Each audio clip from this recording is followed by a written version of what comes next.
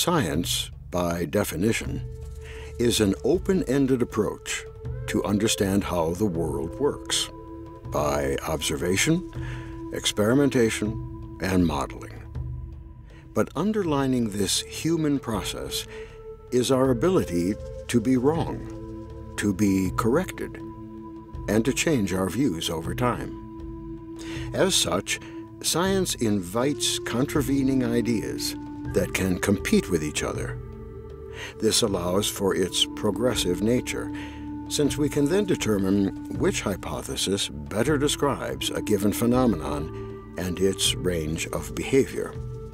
While Francis Bacon, 1561 to 1626, is often regarded as the first Western thinker to properly codify what is commonly known today as the scientific method, it may come as a surprise to learn that Jain philosophy, which dates back to before the 6th century BCE, has 3 core beliefs that are contributive and elemental for any budding scientist: Anekāntavāda, Syādvāda, and Ahimsā. The first concept, Anekāntavāda, which means many-sidedness, states that truth, like an ocean, has varying features, and that our approaches to understand reality are inevitably partial or limited. Thus, whatever stance or position we take must be bracketed, keeping in mind that others may have perceived what we ourselves have not. It engenders an openness to listen to other points of view and seriously take them into consideration. The second concept, Syādvāda, is generally translated to mean that all final appraisements or judgments are tentative, since what is theoretically proffered is understood to be potentially uncertain, as in it may be, or perhaps could be, or let's wait and see. As in the famous parable of the blind men and an elephant, each believes that what they touch reveals the true nature of the animal.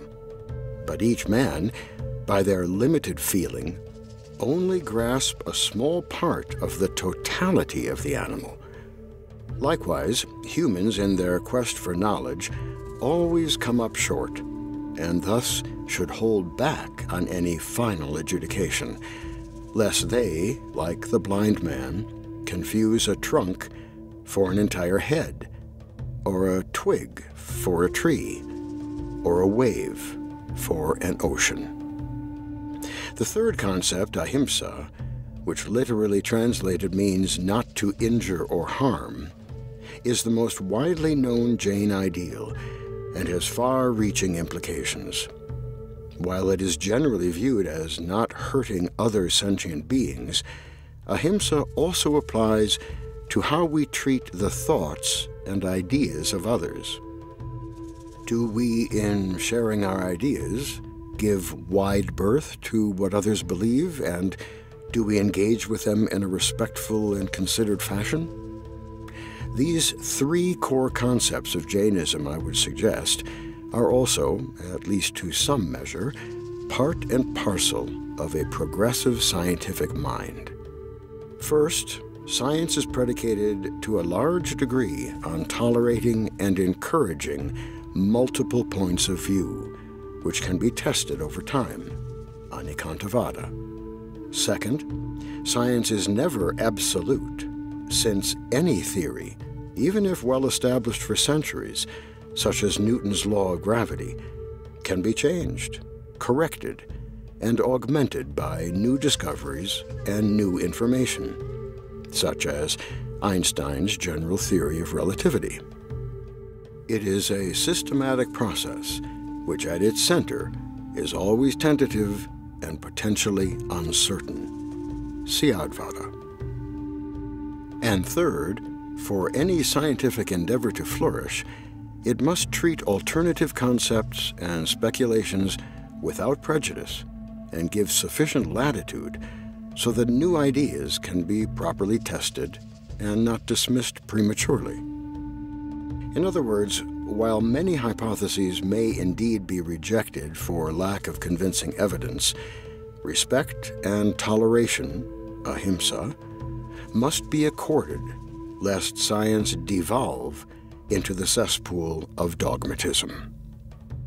In this presentation, we will be taking a Jainist approach to the current study of consciousness, which far too often has been parochialized into various warring camps.